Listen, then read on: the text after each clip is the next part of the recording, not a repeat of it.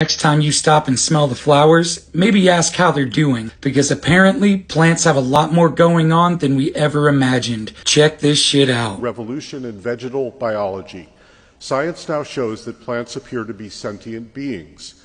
They perceive light, smell, touch, water, and many more variables than we do.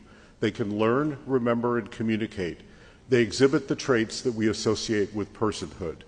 Experimental science has confirmed that plants can see when you're standing next to them and the color of your shirt.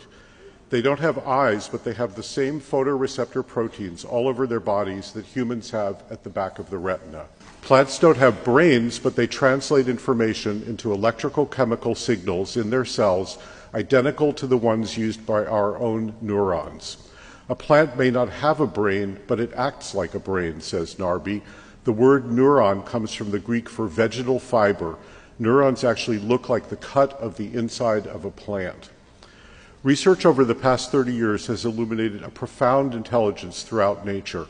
Dolphins and many other animals recognize themselves in a mirror, long a scientific measure of intelligence. Pigeons have better memory for paintings than do college students. Sheep have better memory of human faces than humans have.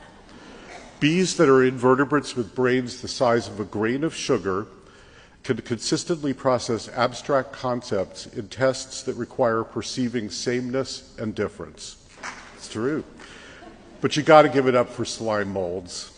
In every single test, these single-cell, brainless, mucus-like blobs that can reach the size of a human hand perfectly solve mazes, another measure of intelligence.